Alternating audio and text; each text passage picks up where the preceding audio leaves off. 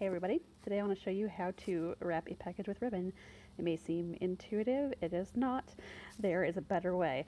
So the traditional way, you go, cross, flip it over to the back side. You can see it's the back side, I got my tape. And then cross your ribbons like so, and then bring them to the front to tie. But like this makes your package kind of wobbly. Your package doesn't sit flat.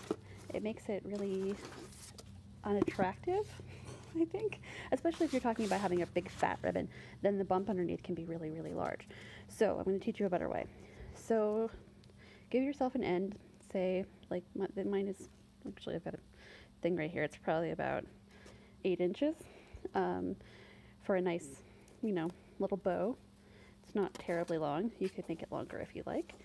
And then, so hold it still on the front, wrap underneath.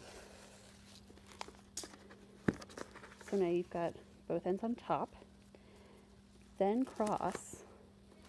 So I've got my tail end here, and then you can kind of hold this end with your thumb over here while you wrap underneath and bring it here.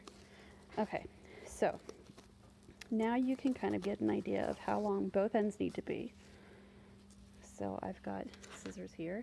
I'm measuring to make sure that both ends are about the same. Okay, so I've got one end, the first end anchored. This one's kind of loose.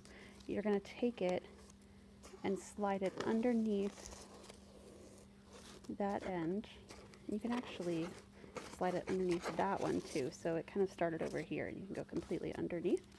And then you've got a solid anchor point. It kind of keeps itself in place while you tie a knot.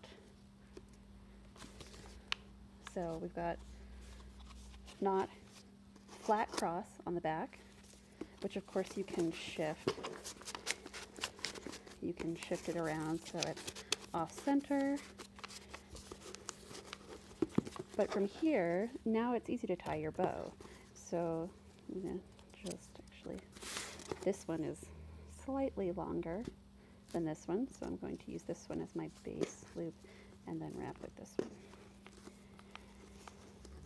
This also helps you keep, if you have a faced ribbon, like a velveteen ribbon or something where the ribbon itself has a right side and a wrong side, it'll help you keep the right side up because the ribbons are always flat and they never cross until the bow. So voila.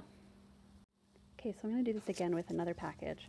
I'm prepping for a photo shoot, but one of the things that I really love about this is that you don't end up wasting any ribbon. Quite frequently you end up, like with your ends are too long or your ends are too short, something like that. So you never end up with ends too long here because you never have to gauge how long your end needs to be. You can actually measure how long your ends needs to be. And here's another tip. You can also take, before you cut this second end, flip it underneath with your finger, and then you can hold it up while it's anchored to the other ribbon so you know how long to cut it, and then just let go of the end that's still attached to the spool and pull that out. So I've got this. I'm going to tie that knot. Everything is anchored and in place, and again, flat on the back. There you go.